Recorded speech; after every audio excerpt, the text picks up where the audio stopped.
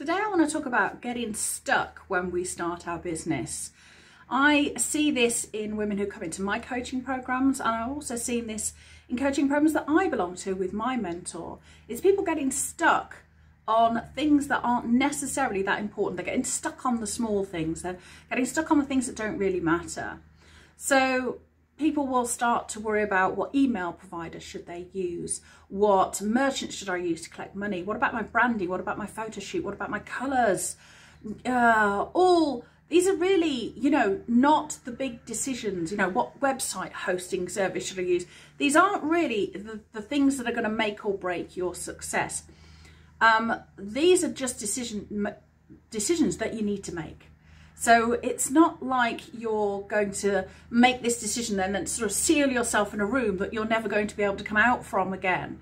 Your business is going to evolve and you are going to evolve with it. So these decisions can change. So you can think, oh, I've really got to nail down my niche. Your niche will probably change. Your business will change as you grow and evolve. When I started out online teaching dowsing courses, pendulum dowsing, because that was something I loved. I was well known for it in that area. I was a British Society of Dowsers tutor. I was a trustee.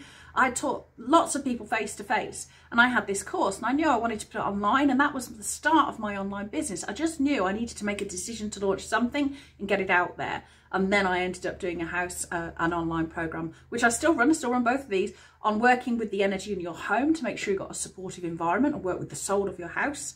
And then that led me into working with the soul of businesses and bringing back in my professional experience as a project manager so I could become a business coach. That was my long-term goal. But I started off by deciding I'm going to sell a dowsing course because I know there's a market for it and I know I can sell them. So your business will evolve. No decision is forever. Just make a decision. Pick your website host, pick your merchant, decide on a branding colour. You're just better off picking something rather than sitting there and able to make a decision and being inactive for a week or 2 weeks. Just pick something. Moving forward is always the right step. Just take a decision, take action. I think about when I felt stuck in my life. It was at times when I just wasn't able to make a decision. It might have been that when I had loads of university offers to go and study my degree and my MA. It was like, which university do I go to? Great choice to have. Or which job offer do I then take afterwards? It was just pick one. There is no right or wrong. Just pick one. Everywhere is a route to where you want to be. There are many different paths that will get you there. All of them have different learning experiences. It doesn't really matter which one you take.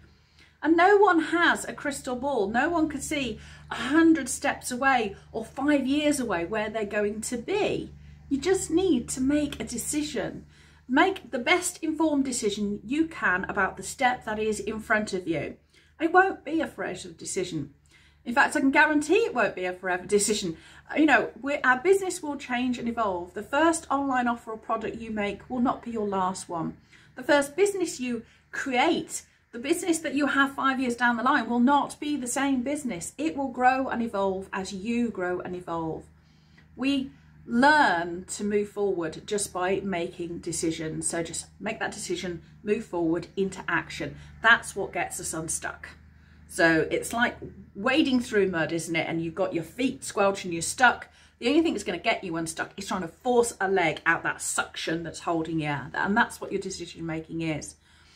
So otherwise we will sit there spinning our wheels.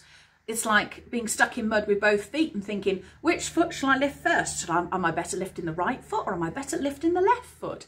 Any foot will do to get you out of the quagmire. And that's really how we make success. We make decisions. They might not be the great one. We might lift our foot out of the mud and leave our Wellington behind, or we might, put a foot down on a stone next and stub our toe. But we learn from those decisions and we move forward. Now, the only reason my business is growing the way that it is because I made those decisions. I'll launch a dowsing course that'll learn me a bit more about marketing, and I'll have some great people to work with. Right, now I'm ready to launch the next course. If I had decided to just say, oh God, I don't know which one to launch. I really want to go into high-end business coaching. That's really where I want to be. I've got to wait until I'm ready to do that or have created the course material. I wouldn't have been able to be running my business for the last 3 years. and been able to leave my job. So just make a decision about what it's, you know, what it is. Just make some kind of decision. So as I say, nothing is a forever decision. And actually, when you're starting out, when you think about it, you know, there aren't many people looking at you. You haven't got a massive audience. You're not heavily invested in systems and structures and a team. That is the best time to make a decision that isn't final, that no one else is depending on, that allows you to make mistakes, allows you to feel into what your business wants to become, allows you to unlock parts of yourself that you're going to bring to your business that you hadn't maybe been aware of. Why does your business exist? Where are your soul gifts? This is a very voyage of discovery. We have to evolve and move and be fluid in this.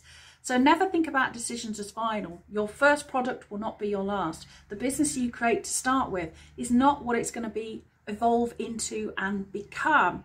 So just take action, take a step, make the best informed decision about the challenge that is in front of you. Pick an email provider, go with whatever colour on your branding, just pick a merchant to take money, just pick a niche.